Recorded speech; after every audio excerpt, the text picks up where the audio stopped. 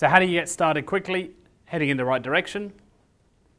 Test lots of big ideas. Please don't do what most businesses do, which is to get one ad designed in 8 different sizes. Because you're not doing any testing.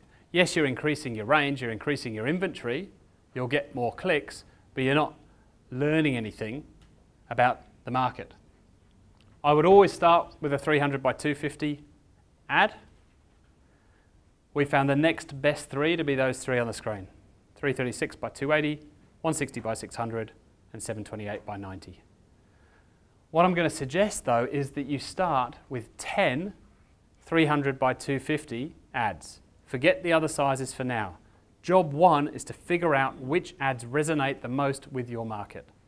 Which ads make you the most money. Then we can go and build the other sizes. What do I mean by big differences? Hopefully this gives you a bit of an idea. Here's 8 sample ads of about 12 that we got done for Rick Otten, who many of you will know, big property educator in Australia. Very different ads. Some of them, so this was a campaign to launch his How to Buy a House for $1 book, physical book. Some show the book, some don't. Bless you. Some have a picture of Rick, most didn't.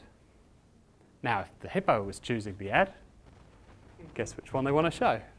But I don't know if that's the ad that's going to get the best response. Then I run a test. Might take 4 weeks. But very quickly, I can figure out which ad won. And at this point, I'm not looking at profit. I'm just looking at click-through rate, which you normally wouldn't do with display network. Click-through rate really doesn't tell you much when the numbers are so low. But because I'm comparing a range of different ads all going to the same site, all I'm looking at here is which ads resonate with my prospects and which don't. And the numbers, again and again and again, if you test 10 or a dozen ads, the difference between winner and loser is going to be roughly 300–400%, if the differences are big enough. Lee's been very kind. Can I talk about the test we're going to do? Lee's been kind enough to agree to a test. 40 Winks use their franchisees as the models in the TVCs and catalogue covers and so on. All we want to test to start with, same design in this instant, but a different franchisee on each of these ads. And we'll run a test of about 12 or so ads that Justin's team's creating, and which of those franchisees appeals most to their average internet user. Is it the older lady, the younger lady, the older guy, the young guy, the bald guy, the funky looking guy with the little goatee and the funky glasses? Who is it?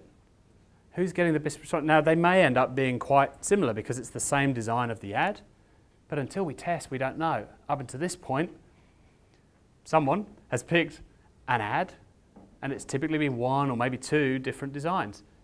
Test a lot of different designs and learn early, then figure out who your winner is, and now try variations on a theme. Okay, so if this ad won, and it didn't, because I'm not going to tell you the one that did, but if this one did, well, okay, let's try variations on the younger chick. Let's get some stock photos and try 3 or 4 different people, because maybe that makes a difference.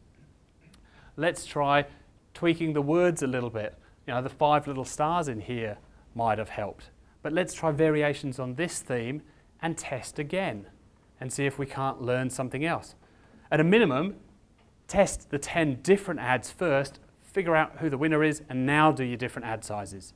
Now go off and pay the money to get this thing animated. But start with the cheap option of static ads with big differences. You'll save an absolute stack, and you'll learn so much about your market.